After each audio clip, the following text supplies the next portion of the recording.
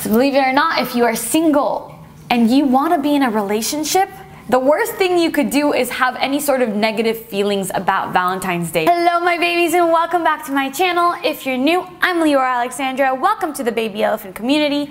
On this channel we talk about the law of attraction, spirituality, self-development, and so much more. Today I want to talk about Valentine's Day and about love in general. This information, however, is going to be relevant to you if you are single, if you are taken, if you're trying to manifest love, or if you're not even interested in romantic love at all. You're trying to manifest anything else, a group of new friends, a new career, a new place to live, new opportunities, whatever it is that you want can be manifested through this method. Before we get started, I do want to let you know about something super new and exciting and fun. Doughty and I have created a free workshop for you on how to manifest your soulmate. This is all inspired by the month of love, so if you're interested in participating in the free workshop, the link will be in the description below. Other than that, let's get into today's video. So most of us obviously know what Valentine's Day. It's a very significant Western cultural day that celebrates romantic love. It's far from the only cultural celebration of love, as I'll get into later in this video, but the significance of this day is apparent. But for today's video, what we have to do is get out of our minds the way that we initially look at Valentine's Day.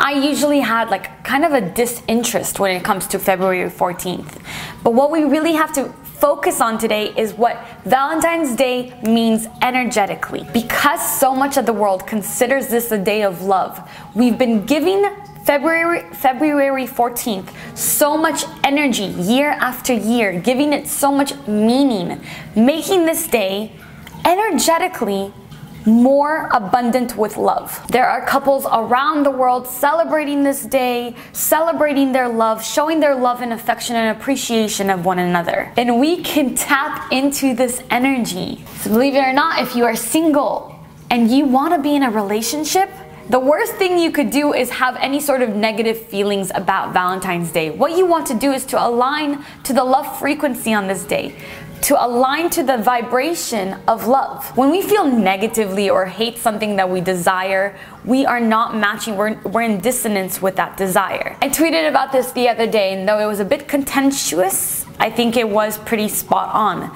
So many people desire to be rich but hate rich people.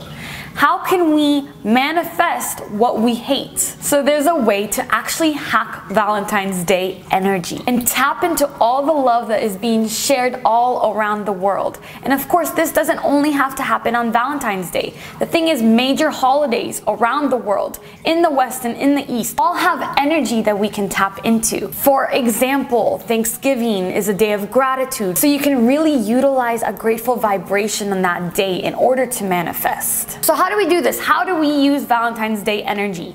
Well, simply by participating, experiencing love on that day, giving love to ourselves and to the people in our life that deserve love from us. Shower yourself and your loved ones with affection on this day. Truly enjoy the holiday, even if you're single, even if you're alone. Get out of that label of being single, of being not in a relationship, and instead practice self-love and self-care. Draw on that energy that's buzzing from romantic love all around the globe. If you spend your day on Valentine's Day, February 14th, being truly happy, being grateful for everything that you already have, you're going to align and tap into that frequency, the love vibration. You're going to align to the reality in which you receive everything. You receive things, more things that make you feel grateful and make you feel love. So do this by waking up on that day and texting everybody happy Valentine's Day and that you love them, telling people that you appreciate them, that you care about them.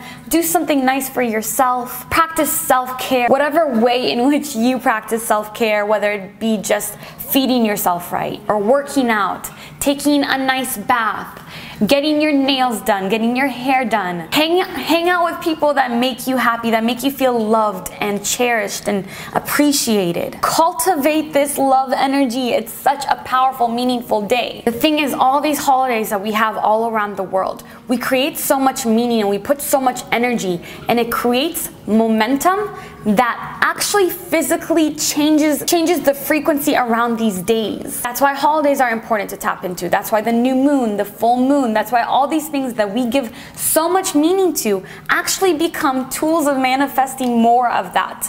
They influence the collective consciousness. Now, if you are in a relationship and you don't care about this day, which I totally understand, until I started understanding a little bit more about energy and momentum, I really did not care for this business holiday, this Hallmark holiday. But if you're in a relationship, you should be using this day to your advantage as well. Yes, every day should be Valentine's Day in a romantic relationship, but this day has so much meaning and so much energy to it that all your intentions and all your feelings are amplified. And when you show your appreciation and your love for your partner on this day, that's all enhanced by every other couple doing the same thing around the world, and every other couple that did the same thing years, every single year, every February 14th. The words "I love you" are even more powerful on this day, so say them loudly and often to everybody that you love. Now, this will help you if you're single and trying to manifest a relationship. Just let go of the label of being single and just focus on the love.